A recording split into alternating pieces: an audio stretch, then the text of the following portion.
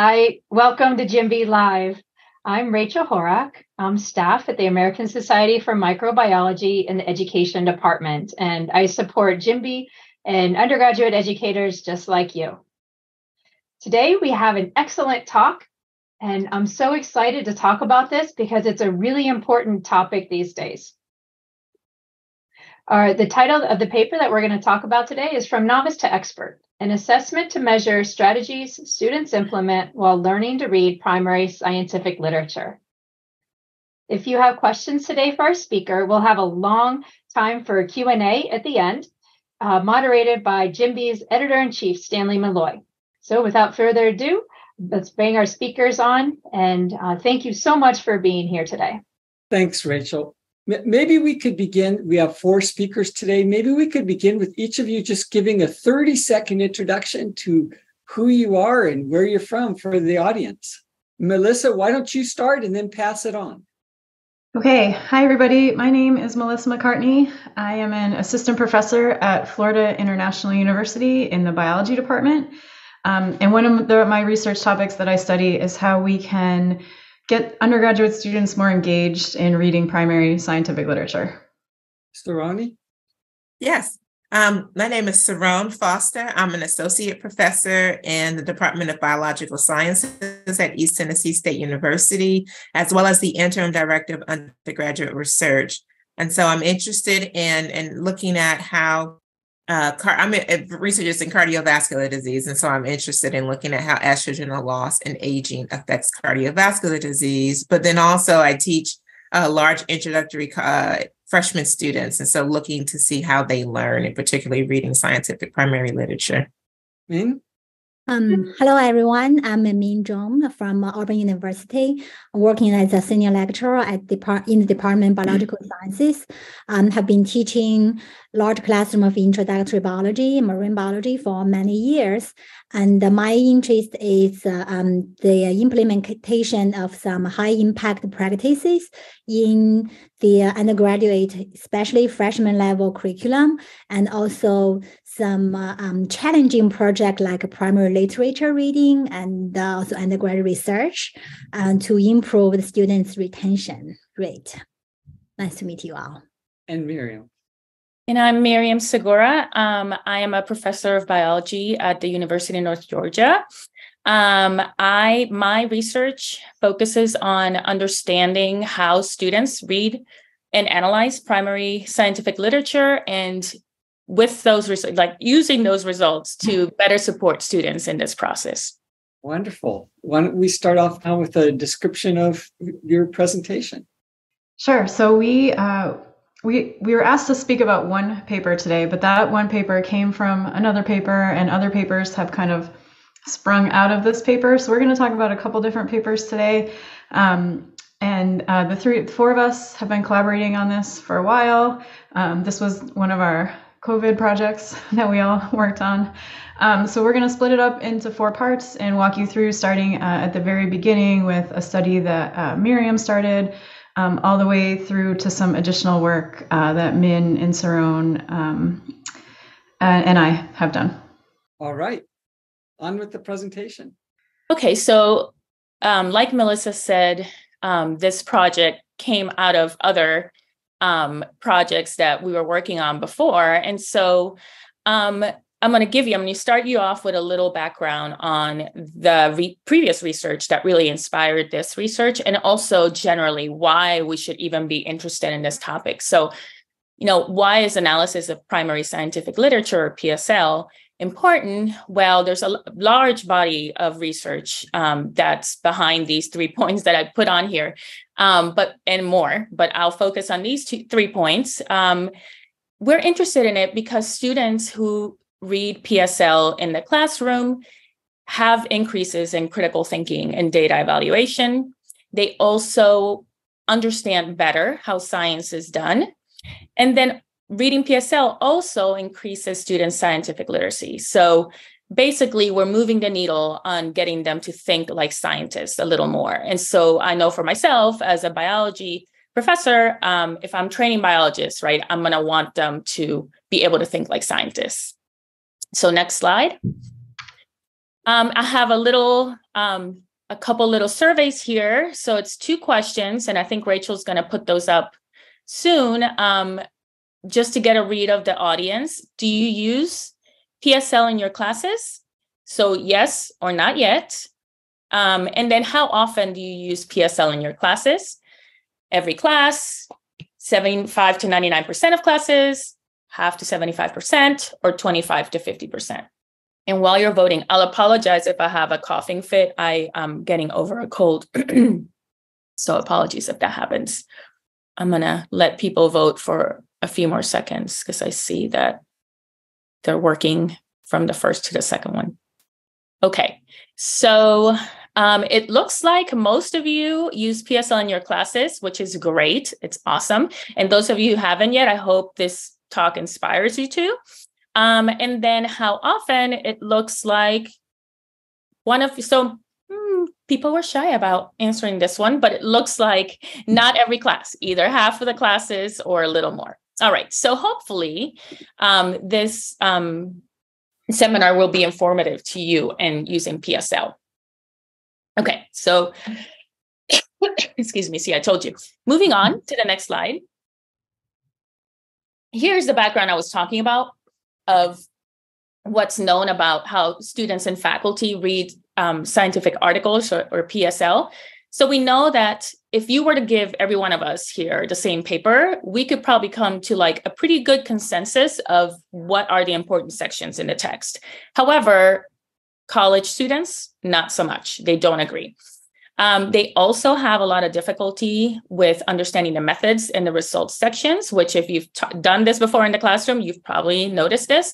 And then probably because of this, undergraduates tend to place less value on methods and experimental results and their interpretation, which is an issue, right? Because when you read a paper, that's what you want to do and interpret those results. So knowing this and with the experiences I'd had in my classes, so next slide, please. My research group and I were interested in knowing why do students who we term novices read scientific articles differently from faculty who we termed experts. And that's the question I'm going to focus on here, because we're not focusing on the study right today. But we were also interested in things we can do to help students understand the text. Next slide. So here's a study. If you want to dig deep and know more about the results, this is the info. Go look it up. It was published in 2019. So moving on, what did we do? So we basically interviewed people. We did these interviews called Think Alouds, where we gave people the paper that's on the bottom right there. Everyone read the same paper. We had 11 students and 6 faculty, and then we interviewed each one of them separately. And we prompted them to read the paper aloud and not just read it, but explain their reasoning of what they were doing. We also put in there some questions to sort of prompt them to give us more data, right? More information. We recorded these sessions, we transcribed them, and then we did what's called qualitative analysis of these transcripts. And, in the interest of time, I'm not going to go into too much detail. If anyone has questions, I'm happy to answer them at the end. But basically, what you do is you take these interviews, these transcripts, and you read chunks of text, and you try to assign to each chunk of text a descriptor, a name. And this descriptor is the code. So for example, underlining, taking notes, these kinds of things. And then you have these codes, and then you organize them into broader categories that are called themes. So next slide. That's what we did. And we came up with 3 themes. And for the purposes of our talk today, I'm only going to focus on the first one, which is thinking tools. So the things that our participants did, the tools they used to really be able to understand papers. Next slide. And so the tools that we saw in our study were rereading. If someone didn't understand something, they read it again. Some people read a chunk of text and then summarized what they read in their own words. Many people used prior knowledge they had to understand concepts in the paper. For example, students might say, oh, I learned this in Intro to Bio, that type of thing. Underlining information that they thought was important, taking notes. And then many people did not know certain words in the paper. Some people relied on information that was provided to them to understand the paper. Other people looked up words. And so next slide.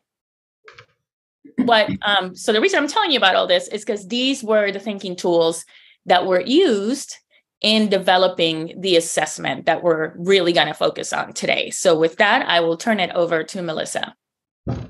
Okay, thank you. So for our research paper, we built off what Miriam had started with her expert novice. And our first question was, can we take what Miriam found and turn it into an assessment tool so we can start to measure whether students in our own classes are reading PSL and gaining skills that are pushing them more expert? So can we measure how students are moving along that continuum from a novice to an expert? So we came together, we worked with Miriam to turn her findings into a set of basically Likert scale questions that we could give to students in the form of an assessment. So we came up with 11 different items to ask students. The prompt was, when reading a piece of primary scientific literature, how often do you? And then these 11 items.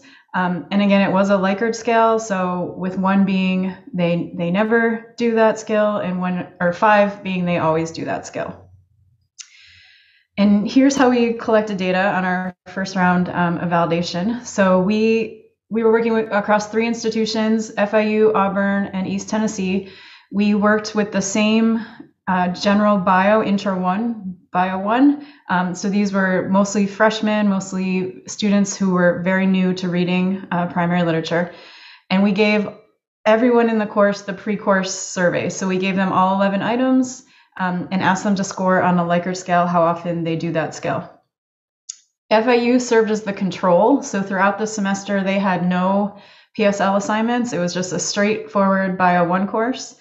Whereas Auburn and East Tennessee, they focused in on reading PSL. So they had a class introduction and 3 homework assignments. And Min will get more into detail about this later.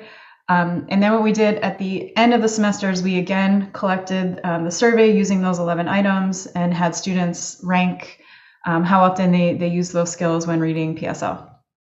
So then what we did were some complicated statistics. We worked on this with our grad student, Sunny, she's the first author on the paper. So I'm going to try and explain what she did as best I can. We did factor analysis, which was taking our 11 items and seeing if they fell into separate factors.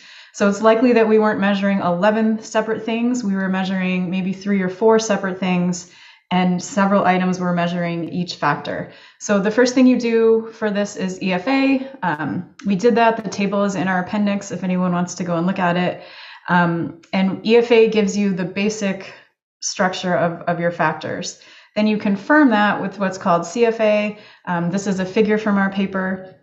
And what Sunny found was that our 11 items were falling into 3 different factors. And that's what's found here in table 3 from our paper. So usually with factor analysis, you lose some items. Some of the items we asked students just didn't fit into the structure of our assessment, and they didn't fit into a factor. And that's okay. That's normal. We expected that to happen. So we lost 3 items. And here's what remained. So we have 2 items that are measuring the factor of summarizing. So do the students read a chunk of text and either summarize it verbally or write a written summary? We also have a factor of writing notes. So are students writing down their thoughts? Are they writing down facts? Are they writing in the margins? What are they doing note-wise? And then the third factor is, we called it finding additional information. Sometimes I think about this though as, do they leave the text and go find something else? Like, do they look up a method they don't know? Do they look up a word they don't know? Do they leave PSL, learn something, and then come back and keep reading? So those are the 3 general factors that summarize those expert novice skills that Miriam found. And this is how we came up with our assessment to measure specifically are students gaining in any of these skills as they learn to read PSL. So that was our next question. Can we implement PSL-based teaching modules that are going to help students gain these skills? And with that, I will turn it over to Min. Hello. Following Melissa's introduction, and also she had mentioned about the teaching module that has been implemented at Auburn University and East Tennessee with the Florida International University as a control. I'm going to introduce how we implemented during the pandemic semesters. So the teaching module was designed in a similar pattern, and the students were assigned with a paper, actually 3 pieces of primary literature to read prior to the class. And the class met online asynchronously and sometimes asynchronously at Auburn format via Zoom or HyFlex classroom, showing here at the top picture. So you can see most students are online, but I still open their classroom meeting regularly to host this called HyFlex model or modality. And then since our teaching module was implemented during the pandemic, 2 semesters in pandemic, most students taking this class synchronous online, we use our learning management system to deliver our outline assignments and also the online discussion board with the student assistant help. At Auburn, we use the learning assistant. The East Tennessee, they use the teaching assistant to facilitate discussion towards the key objectives of this project of reading literature. Next slide, please. Have some animation in these slides. Yeah, so we implemented teaching module at both universities using the same design. Basically, the teaching module includes 3 pieces of primary literature with a blank PDF version used in the first semester and the annotated versions used through the Science in Classroom website for the second semester. Each followed by the outline assignment. Next click, please. So, and also the next. So the outline assignment showing here, you can see we want them to be able to dissect the whole primary literature section by section. And then reading quiz. And the next slide, please. Reading quiz had been designed with 8 questions, with 3 content questions. Basically, it has a student basic understanding concepts delivered through each literature. For example, what this protein is, what the role of this cell, right? Specific to the literature.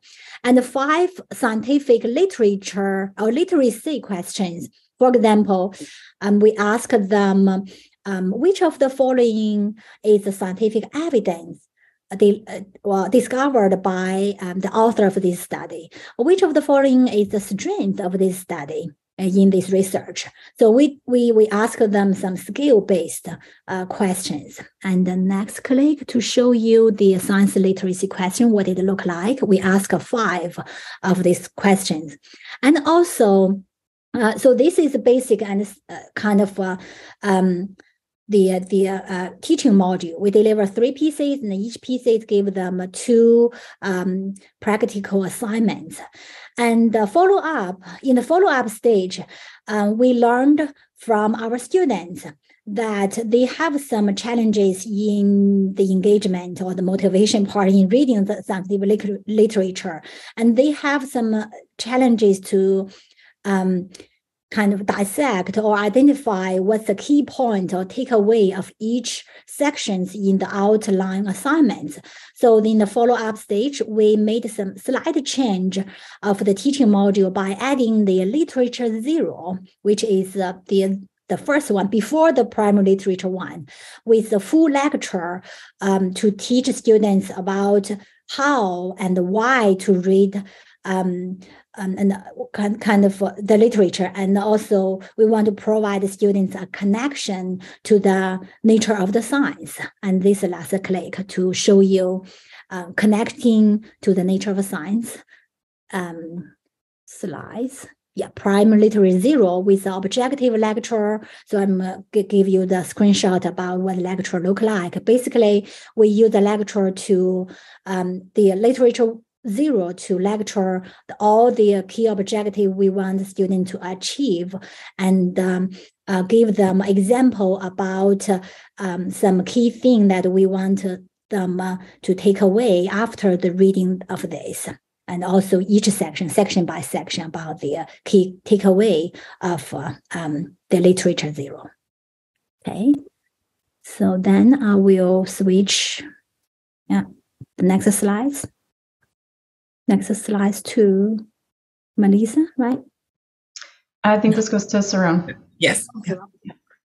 So, yes. So now I'll talk about the data and the results that we have that we received. And so this is just to kind of remind you of the thinking tools and the questions that we asked the students. And so as Melissa mentioned before, students were given a pre-survey of these questions as well as in a post-survey, and that what you see here are the questions after the statistical analysis or the factor analysis. And these are the item numbers that were actually selected along with the Likert scale. So next slide. And so what you have here is the results, and this is table 5 in the paper, but what you see highlighted in gray are the changes that we saw in these particular groups. So if you can click once. And so for PSL2 for Auburn University, you can see that, and with students being able to look up additional information, it was a decrease. If you can also click again. You can also see that for East Tennessee State University, it was also a decrease in students needing to look up information. And so possible reasons for this is that, as Min mentioned, the students were given these papers to read, but they also were giving the guided questions. And so one, students possibly, because they had these guided questions to show them how to read through the paper, they had taken notes on those papers. And so there probably wasn't a need to look up additional information. A second factor that that might align with this is that when the students were actually giving papers that aligned with the course content. And so one of the papers that we gave the students was on cell division, or P53. Well, the students were learning that information in class as well. And so it's possible that a lot of the key terms in that particular paper aligned with the lessons in class. And so they didn't need to look up additional information. Also, the third thing is that students possibly didn't connect that need to look up information as a behavior that went along with reading the primary scientific literature. Can you click again? However, one of the differences that we did see between the two institutions was the summarizing. And so students' ability to summarize what they were reading, we saw an increase between the pre and post test only at East Tennessee State University. And this is also possible because one of the distinctions between the teaching method between Auburn University and East Tennessee State University was that in the first university, in PSL2, students were given the PDF and they were reading the papers on their own. However, at PSL3, East Tennessee State University, students were reading the papers, but they also were discussing their thoughts and discussing the paper in groups. They also had teaching assistants to assist, facilitate rather, in reading. And then we also were in Zoom, and so students were conversing and putting that information in the chat as well. So they had a robust interaction in how they were discussing that information. And so possibly that need of summarizing or that behavior of summarizing increased or showed an increase in the post-analysis because the students use that skill quite often in that class. And so this data is suggesting that these behaviors and these skills that students are doing, one, having a teaching assistant or someone facilitating rather that group or that peer discussion is likely to be a positive or good behavior in that on-ramp of getting students into that expert-like category, as well as having some type of guided questions that we saw a decrease in looking up additional information, and that can be seen as a positive. So by giving students these guided questions and how they read can possibly help them better understand or how they're looking up taking time to seek additional information. Next slide. So some additional studies that came from this work was now looking at primary scientific literature, but then also looking at those reading strategies to where students had annotations. So we gave them the PDF version, but now they also had annotated papers. And so we did use the Science in the Classroom website by the AAAS that had a lot of these papers already annotated. And so students were able to read these papers. And so again, we gave them the same thinking tools assessment, pre and post. And so can you go to the next slide? And so one of the things that we found was we asked the questions if students found the annotations to be helpful. And you can see that there was a large agreement of students did find the annotations to be helpful. And we use a 6-point Likert scale. And you can see the majority of the students found these to be helpful. Next slide. You can click. And so the difference between this work is that we now wanted to do a qualitative assessment to being able to understand behavioral engagement of students reading the annotations. We did not see an overall change in the annotations with the quantitative assessment, but what we did find is that when we gave the students, or we asked the students questions, as you can see listed here, whether they use the annotations, identifying key information, or better understanding the text, how did they use those annotations? And you can see that there was a large amount or large percentage of students highlighted, particularly in the orange circles here, of 49, 36%, that they used the annotations to better understand the text. And then we did have some students who did not use the annotations at all.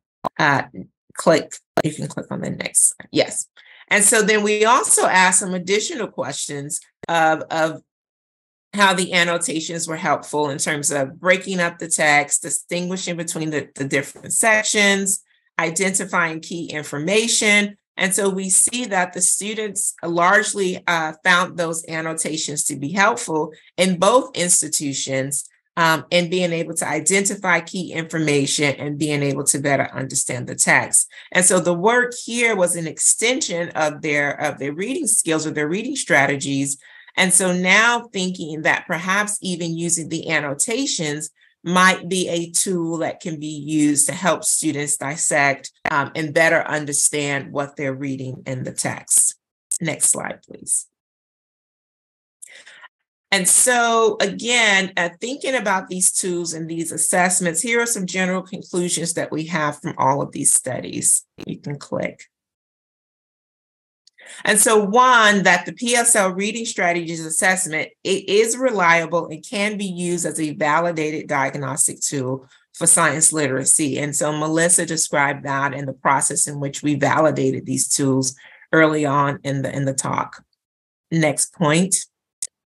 Then we also noted that just reading the PDF alone does little to promote these strategies. And so what Min described was the tools that we used in class to be able to further engage the students and to help them build those expert-like thinking strategies as well.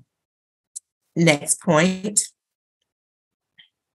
And that we also saw and noted that the annotated papers, while we did not quantitatively see any differences between just reading a PDF alone, we did specifically see some strategies in the qualitative assessment. Next point, please.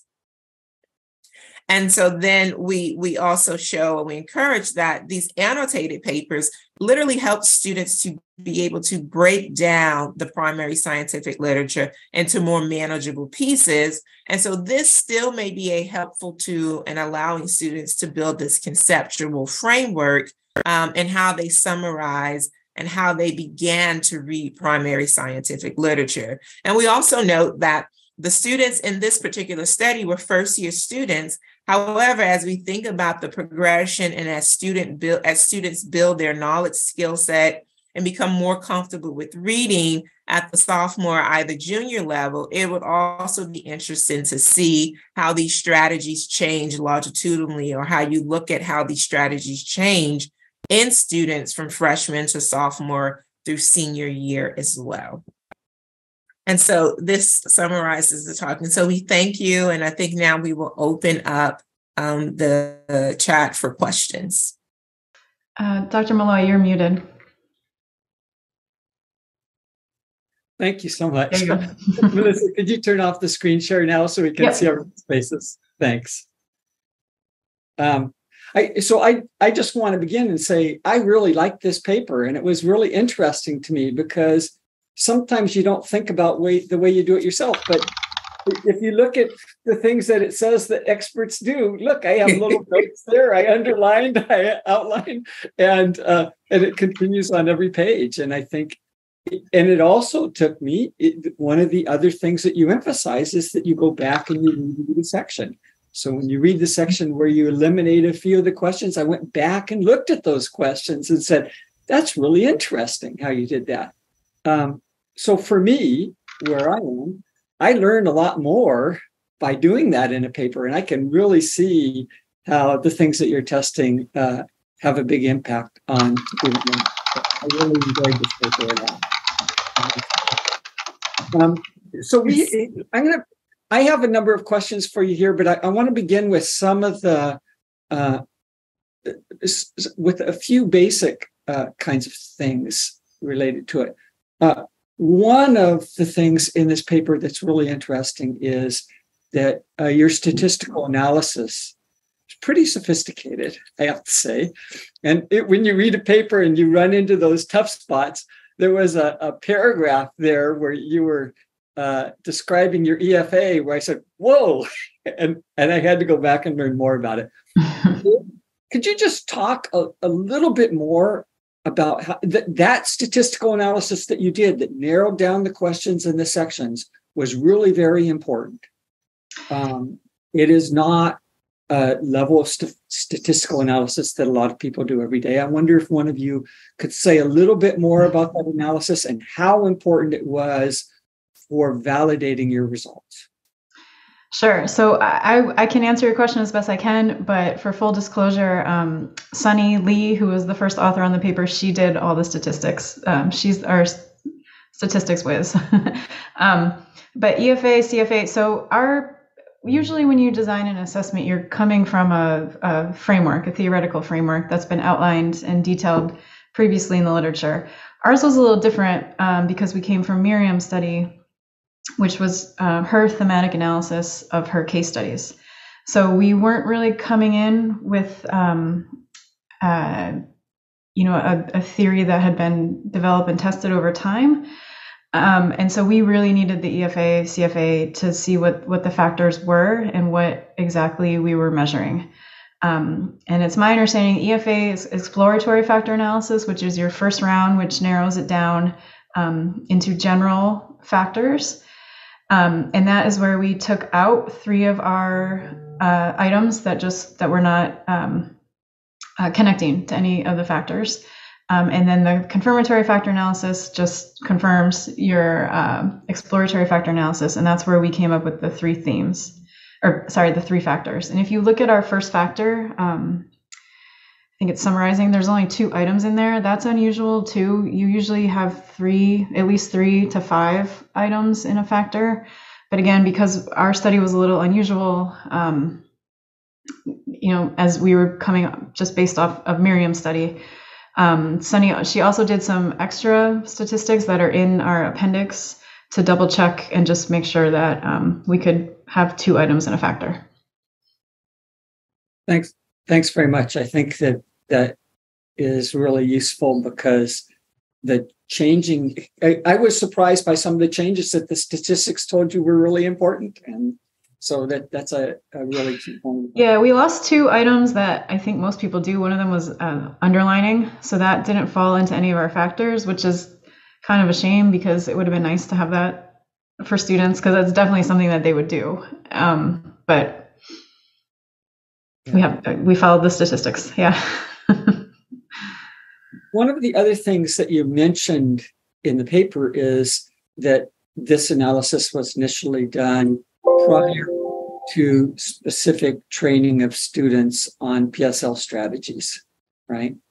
Mm-hmm. So I was going to ask you about that, but it sounds like, Min, that you had done that in your class. So I don't know if it had been done more broadly. Have you really followed up on training students in PSL and reassessment at this stage of the game? That's a good question. Thank you, Stanley. Yes or no. I at least did continue doing the PSL teaching module, the exact same thing after the project is done, because we learned a lot from students. And we made a modification by giving them a very clear lecture. And we understood that they might not have motivation, right? They might have these poor skills in reading this, reading that. And then we learned a lot about how to improve that. We found that the outline assignment is really helpful to help students to really restructure their thinking tool or their reading strategies in terms of this hard milestone. So we made a modification and we added the very short primary literature 0 with the full lecture. And I got a good question that did we notice that some critiquing skills when they read literature, right? We encouraged them to be critical, right? And thinking or critical. And we encourage them by delivering a few questions that, do you think anything that the author can improve in this literature or in that literature? Anything that you want to suggest the authors or the scientific team from your perspective, right? And they did give us a lot of good things. And another follow-up, right, I'm doing right now is developed not a critical, but metacognitive assignment as a assessment assignment for them to reflect on this hard task. Before the teaching module, before the PSL, what do you think about the primary literature? And after this, you engaged at least 4 pieces, right, for literature. What do you think about your confidence level in reading this? Okay, we may not expect you're pretty interested in reading that, right? We might ask the wrong question. Are you motivated in reading that after the teaching module? Are you really interested in reading that? Well, we want to probably focus on, have you felt that you improved something? You improve your learning gain, your skills in reading this, or your understanding about what science should be, what science is, right? Before or after or before. So yeah, we did have some follow-up, and I'm doing that every semester. And but no part is we didn't do, at least from my classroom, I didn't do the same pre and post assessment anymore after this project is done. But we did improve a lot about our teaching module and implementation part. We are doing that now. So one other question was that most of the data for this paper was collected during COVID, when people were either in Zoom or some semi-hybrid mode. Have you looked at this in an in-person format now to see any differences from the kind of interaction students would have face-to-face versus on an electronic format? Zhong, you want to go? Yes. So the annotated papers, so the PDF papers were done during COVID, but when we did the annotated papers, students were now back were also face-to-face. And so we did not see any differences in the quantitative with respect to that. But then also the modality, although the students were in COVID, and I think we can know that they probably were under a different stressful conditions, we both still had that same peer-peer interaction. And so I know one of the questions in the chat I see was asking about peer interaction. The students were able to still form groups during the chat or in breakout rooms during COVID to be able to communicate, use the chat function to discuss and summarize the paper in the very same fashion that they were in person. And so although they were under different, I think, constraints in terms of their learning during COVID, a lot of the same type of behaviors or engagements that we did in person versus during COVID when we were online, we still tried to mimic those as best as possible between the two modalities of teaching. Thanks, Zhong. And before we shift to the Q&A, I just wanted to make one more comment, and that is, Melissa, I understand when you were at AAAS, you worked a lot with the resource of science in the classroom. It seems to tie directly to this issue, and I want to make sure our audience is all aware of it, so maybe you could just comment on that real quickly. Sure. I dropped the link in the chat a little while ago, but the annotated papers we use, it is a resource through AAAS. We have taken science magazine articles and annotated them so they're a little easier to get through. So as students read, they can click on words and the vocabulary will pop up. A method section will open with more explanation on what's going on. Sometimes it even links to a video showing the method in real time. And it's just a way, hopefully, to kind of break down some of those barriers that students hit while they're reading to keep the student reading. And a lot of the annotations do fit the expert skills that are in our assessment. So, leaving the paper to read more information for an example. But I'll put it in the chat again, but it's freely available through AAAS. I think they have about 100 papers up there now. So it's likely that you'd be able to find one that works for your class. Thank you very much. And now, before we shift to more questions, Rachel is going to give us a short poll. So Robert asked this question, capturing the pre-post changes with the qualitative analysis. Did you also create a rubric to be consistent across the different institutions? So we did our qualitative analysis. We took all the short answer questions together in a group and analyzed them without knowing what institution they were from. Then when we were done with analysis, we separated it back out into the two schools. So we don't have any individual rubrics. We did it all as a big group. I guess the second part of that, do you think that makes good sense given the differences in the population of students at the different institutions? Or do you think it would make more sense to have individual rubrics for going forward versus for this? Yeah, that's a good question. I could argue that one either way. I think the way we did it is a little more anonymous. So we didn't have any biases of what school it was coming from or, what students they were. And then the way we did too, you can compare the two groups. So you can kind of compare apples to apples. Whereas I think if we did two different rubrics and had two different code books and two different sets of bubble charts, I don't know if you could make direct comparisons the way we did. All right. But this follows into another question by Matura. And she asked if you had specific criteria to select the appropriate level of papers for the student population other than content agreement with the course. So in terms of the criteria, so the criteria was set that it needed to be a science paper because we wanted to then have an annotated paper to align with it. So that was the first criteria that we selected, that they needed to be science papers. The other criteria was simply choosing a paper that aligned with the content. And then we wanted to have some papers that align with one another. But no, that was simply a choice of aligning with content. But all the papers were at the same level because they were science articles from the same journal article. And then the annotated papers follow the same format as well. Can I jump in and just add in my practice, because I've used the annotations and non-annotated papers too. I do the topic alignment and all that, but in my practice, I tend to choose shorter, and science articles tend to be short, but much shorter papers with less complex methods for the intro students.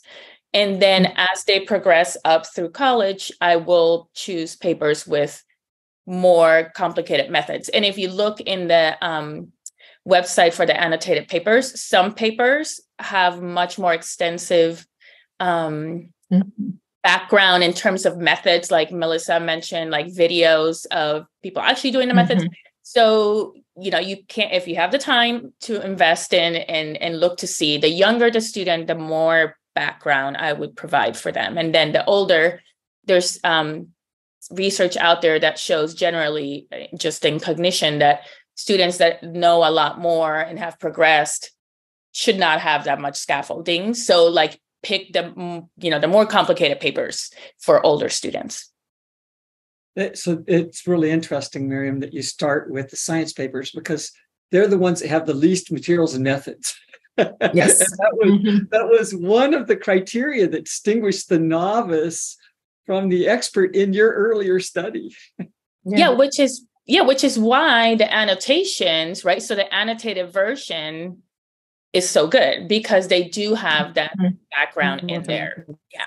So I probably wouldn't choose a science paper without the annotations for the young students. Yeah. Have 2 points that add on. I think Miriam already covered the most points. That's why we selected and how we selected paper. From my while implementing experience, there are 2 things. The first one, looking at it's short. Yes, it had to be short, well structured. And then short introduction, for example, short method. And for the results part, think about their variables. You might want to choose some research with less variables, okay, and with clear graph so you can have kind of better, kind of easier time to explain that, and the students are going to get easier to get it. Okay, so that's a less variable control and in the research.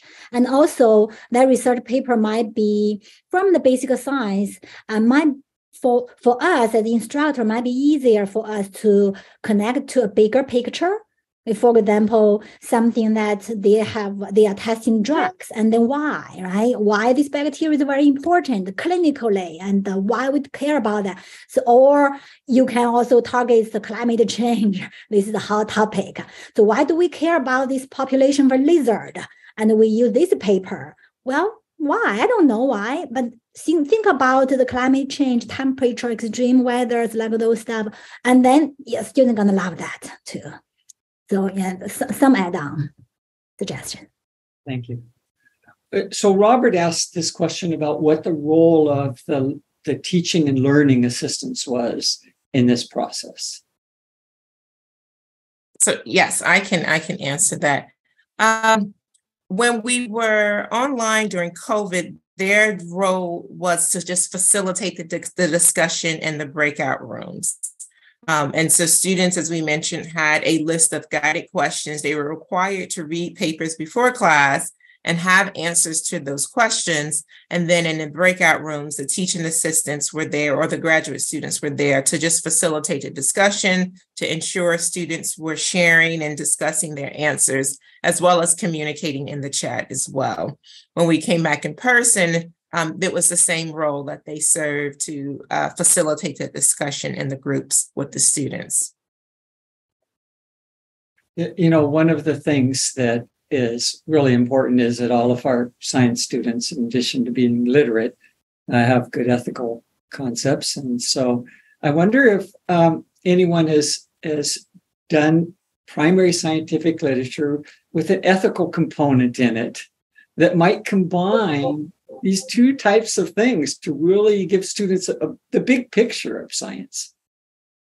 So one of the things that we did, and Min mentioned it somewhat in the, I think briefly in the methods, that we did ask students a list of science literacy questions. And in those categories, one of those questions for each of the papers did sort of have an ethical component in terms of how would you use this data, or if this situation occurred, how would this information be applied to that particular situation? We have not analyzed the results of those questions yet to see if there were changes or differences between the 3 papers, or either as students progressed along the semester, or whether they read the annotated paper or the PDF papers. So that was a small scale, I think, intervention, or small scale way of where we began to look to see how they did respond in terms of the science literacy or ethical portion of these papers. So John wrote something interesting in the chat. He said, sometimes I allow students to black box something if it is a particularly complex issue in a particular class. So some of his students don't know a lot about chromatography, so he lets them draw HPLC as a black box labeled HPLC.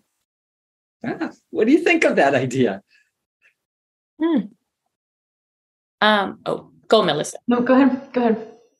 Well, I was just going to say that, so my research group is doing, well, actually, with Melissa as a collaborator, we're working on an extension of the work that I talked about briefly at the beginning with a different population of students. And so one thing, because the initial work we did in a primarily undergraduate institution that's primarily white, and now we're doing it at FIU, which is a completely different type of institution. And so we don't have, we're still analyzing, let's just put it that way. But one thing we're seeing a lot of is some students doing this for themselves. Like they will find a concept that trips them up and they're like, okay, this isn't important. Like, this doesn't seem to be important for me right now because I can get it from context. So they're like black boxing things on their own. So that might be a strategy that some students are using. That's cool. And my thoughts are every student is going to read PSL in their own way. And the more strategies you can teach them, one of them is going to stick and one of them is going to help you or help them. So I think, if you have an idea, tell them. And if it works for them, they'll adopt it. Thanks. I was going to say, I think that if you draw that black box, that'll be something you can come back to and say, hey, I don't know anything about this. Maybe this is something I can learn more about. So versus simply writing a note and forgetting about it. But anyway, so we're near the end here. I just want to say again, thanks so much. I think this was a really valuable and important contribution that will influence a lot of people bringing PSL into the classroom. And I also wanted to point out that your paper was published in a special series of JMBE called specifically on scientific literacy. So very, very important topic. And this is a great contribution to that topic. So thank you so much. And I hope a lot more people read and think about this paper as we go forward. Thank you. Now I'm going to turn this back to Rachel. Thank you for having us. Thank you. Thank you. Great. Thank you. Oh, I learned so much today. Really appreciate our authors being here and sharing their time with us. Into the chat, I just put a link that you can go view the JMBE special collections, of which the science literacy is the 2023 special collection. And then I also posted a link in the chat to view this recording probably in a week or so, and then all the past recordings of JMBE Live on our YouTube playlist. So go check it out. We're going to take a break over the summer, and we'll come back for JMBE Live probably in August or September. So check your emails, check ASM socials for the announcements. And do consider joining us for our upcoming webinar series called the Microbiology Teaching and Learning Community. And I'm just going to put the link there in the chat. It's really going to be exciting. It's all very timely topics and important to consider our assessments with our students. So it starts May 31st. And the topic, the very first week, is artificial intelligence, pedagogy, and practice. And I think that AI will be a recurring theme through all of our webinars that for this 7-part series. So do check it out, and we hope to see you at their future event. Take care, everybody. Thanks, Rachel, for all your support for the education community. Thanks. Thank you. Welcome.